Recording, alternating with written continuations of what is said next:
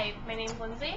I'm a sophomore here at St. Leo University, and if you're watching this video, that means you're probably thinking about coming here. I strongly encourage you to come here. Coming here was one of the best decisions I ever made.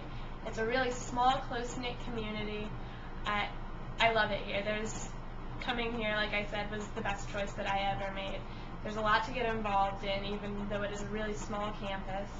There's never a lack of anything to do here. I guess I should tell you a little bit about myself. Like I said, I'm a sophomore.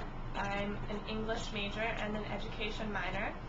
I am originally from Waldorf, Maryland, which, if you haven't heard of it, which you probably haven't, is right outside of Washington, D.C. So coming here was definitely a little bit of a hike for me. And most kids that I've met here are from out of state as well. There's a lot of kids from New Jersey, New York. I've met a few kids from Pennsylvania.